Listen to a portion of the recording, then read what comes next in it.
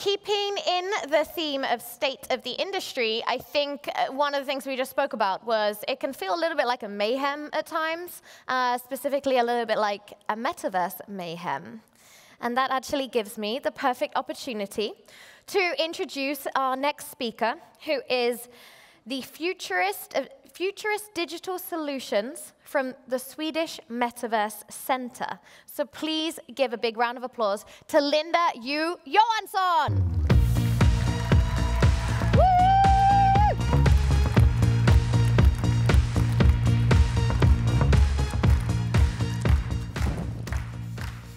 Oh, wow!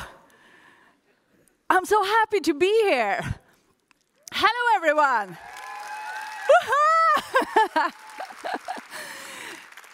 It's actually the wrong PowerPoint here. So, my name is Linda U Johansson, and I talk funny. I'm from Gothenburg. So, and we talk funny in Gothenburg. We have different sayings. This is one of the sayings. Is it someone, raise your hand if you're from Gothenburg.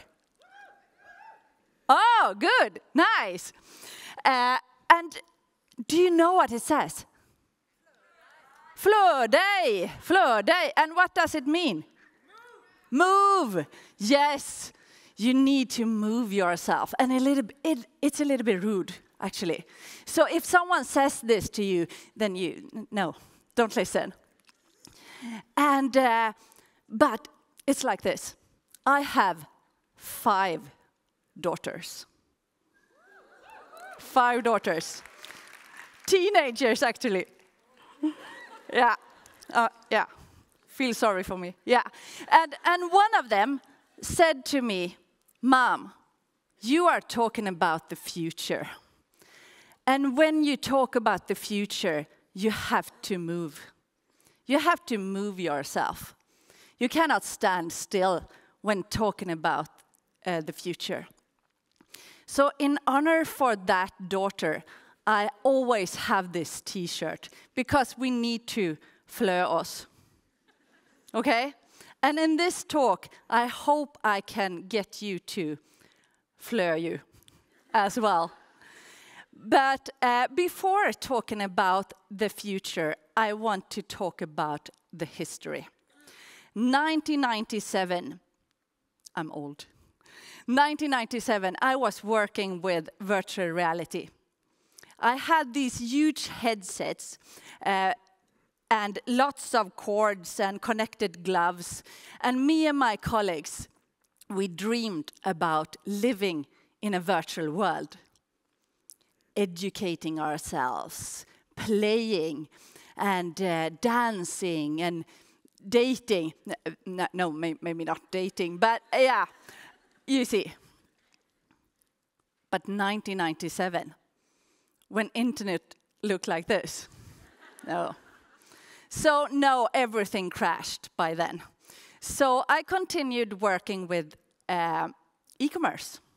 So I've been working in the IT industry for around 25 years, working with e-commerce, setting up the Volvo Cars e-commerce, Link & Co digital channels, being the CEO at a company at Knowit, and working at Maverick, at Nexer, and a lot of things. So a lot with digital until 2 years ago, when I quit my job and started my own company. Because I wanted to talk about the future. So I started Swedish Metaverse Center, and now I'm out talking about the future and inspiring entrepreneurs. And it's so fun. It's so fun. And I wrote this book, Metaverse Mayhem, and I talk about the technology in a very easy way.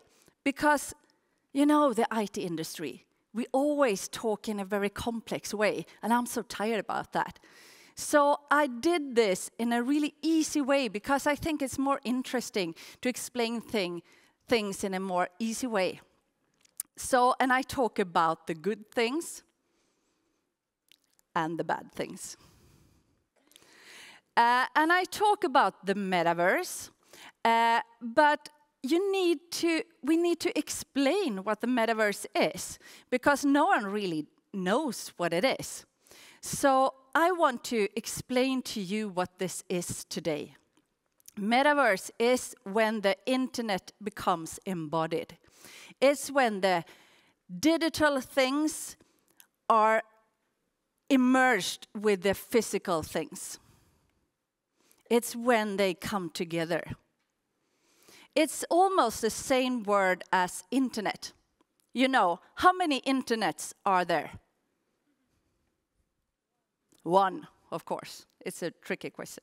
Of course, it's one. Internet, it's not a thing. It's not a place. It's just the connected computers, right? The metaverse is the same. It's not a thing. It's not a place. It's connected digital experiences. But there is a misunderstanding in all of this regarding the metaverse. I'm out talking on stages, and now I have to tell, it's almost all women here, but I have to tell you, every time I go on stage, there's a man coming up to me. It's always a man. And he's telling me, I know all about the metaverse. I do. And I know that it's Facebook who's built the metaverse. Every time. No. Mark Zuckerberg did not build the metaverse. He built a virtual world called Horizon, where you ran around without legs. It was crappy, and we didn't need it. And he changed his name to Meta. Therefore, everyone thinks that Facebook built something called the metaverse, but no. So now we are here. I want to ask you, did Facebook build metaverse? No? Oh, yeah, I know it. Yeah, you're much brighter. Good, thank you. And then we have Apple. Apple did something amazing. They have now introduced Vision Pro. I think every one of you knows about this. It's a really good AR glasses. And it's good for real, but it's really expensive, and it's not for us. It's not. It's not for consumers. It's for companies. They want to investigate it and build apps on it. And you know, Apple, they want to do things in their own way, you know? Yeah. So they changed the name to Spatial Computing. So now Metaverse is out. It's out. The name Metaverse is gone. It is.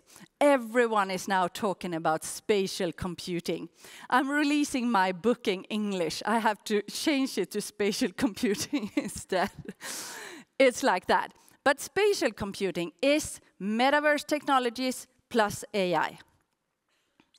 And I want to explain a little bit more what it is. So here are the ingredients: virtual reality, augmented reality, mixed reality, AI, digital twins, and Internet of Things. So what is it? Virtual reality, I think you know. It's VR headsets where you are in a immersed environment. Companies can build up digital experience, and you can walk around and you can experience things in different ways. Company uses this for training.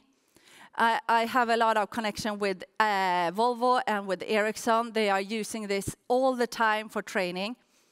Virtual reality is not the thing for us consumers. No. It's only for companies and training, because we don't want this headset. Do you want that? Yes, good. One person.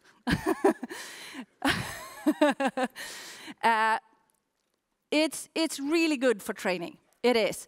But consumers, the big thing with metaverse and spatial computing will be augmented reality. I think, raise your hands if you have played Pokemon Go. Oh, wow. Yeah, Pokemon Go is augmented reality. You see digital things in your real environment. This is what we want. Apple is using that for their Vision Pro, but their headset looks like a ski mask. And we don't want that, no. We, as consumers, will adapt augmented reality for real when we have real glasses. Good, real glasses that can show us digital things in our own environment. For real. We will see augmented things. Like Terminator. We will, of course, experience things in our real environment. Clothes will be a big thing. My husband has this favorite app. It doesn't exist yet, but please tell me if you can find something like that. It is an app where you put down all the groceries that you would like, and then you go to the store, and then you just move around according to the dots. He would love that. Because navigation will be a big thing with augmented reality. Big thing. But sometimes it can be a little bit cartoonish. And I don't talk about that. When I mean augmented reality, I mean this.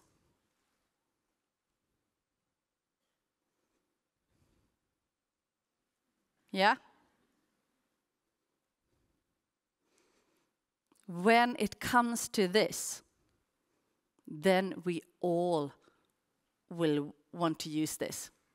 This will change everything, for example, e-commerce. Spatial computing is also the thing that we've been talking for 20 years, Internet of Things. It's when 6G is coming and everything is connected. Spatial computing is part of that as well. For example, now we can see Rabbit. Rabbit is an AI robot, you can say.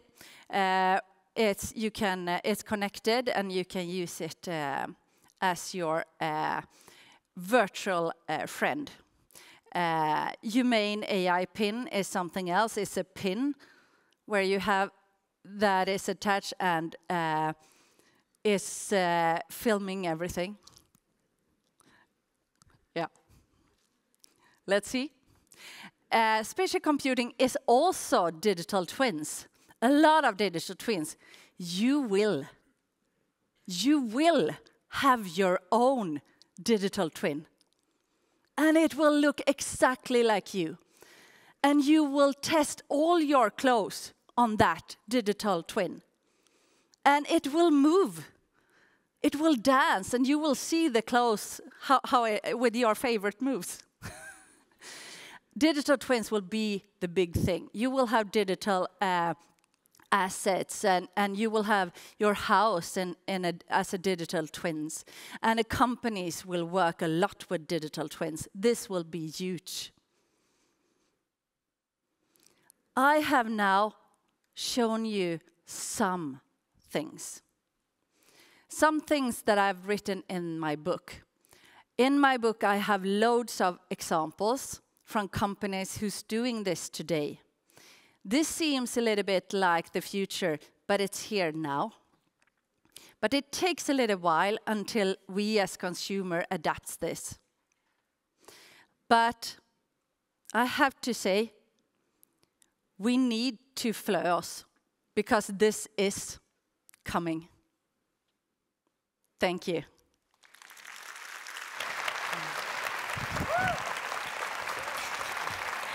Thank you so much, and thank you for teaching us that we all need to fleur os. Good. Yeah, good. is that good? Fleur os. I just need to get the Gothenburg accent. yeah, I haven't quite got that yet. Yeah. But thank you very much. And Linda's book is in the merch shop. Yes. And I think you'll be popping up there when we start the mingle. Yes. So people can get some signed copies if you like. Yeah. Yes. Thank you very much, Linda. Thank you.